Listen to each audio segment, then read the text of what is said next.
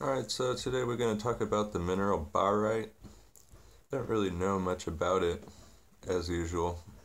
I haven't really researched it that much, but usually when I'm thinking about something to rock collect, I kind of want to know what other people care about, and that way I can find what they want and then get what I want.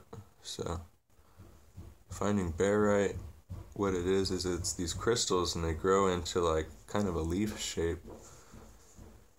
And there's a barite deposit 8 miles north of San Dimas, but it's kind of in the west fork of the San Dimas Canyon, which is a national forest. And then there's another one in Rancho Palos Verdes. Rancho Palos Verdes is above Long Beach.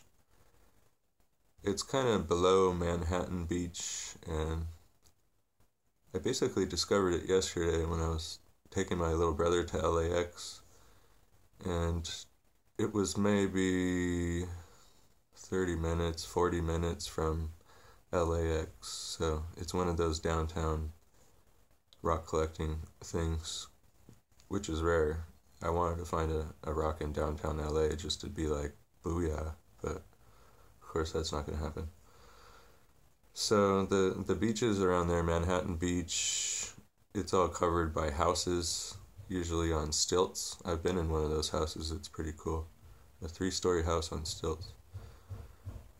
So they kind of block the beach, so you would have to come in from the other side, like, the Dogweiler Beach, and then go down towards Manhattan Beach, but I don't even know if you could collect there either. So the beach looked like sand for the most part, so Rancho Palos Verdes seemed like a good idea, and then I clicked on other people's YouTube videos, and it seems like you guys should probably check that out, because I know you get stuck in either LA or Long Beach once in a while. I had no idea. So you could just be like, yeah, I'm gonna go look for barite right now. It's a good spot. There's like caves with better ones if you have the balls to go down, or the ovaries.